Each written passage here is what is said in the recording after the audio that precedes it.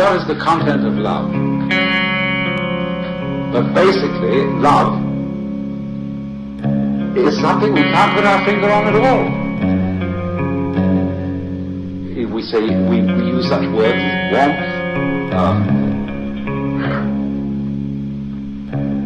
tenderness, all these things, they don't really get to the point.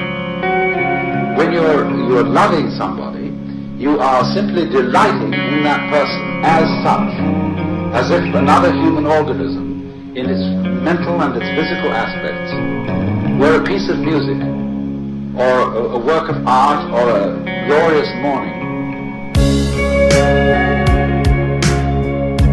You go over another person's physical form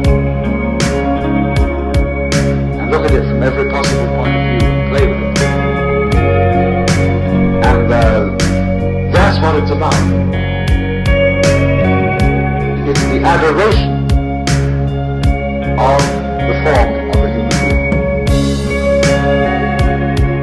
And you do that adoring in terms of physical contacts that are, say, dancing with your fingers across the skin, or whatever it may be. This is the nitty-gritty, the nub of love. You want something much more than that. You want to be played with indefinitely.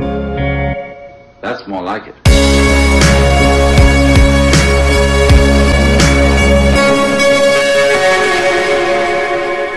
What is the content of love?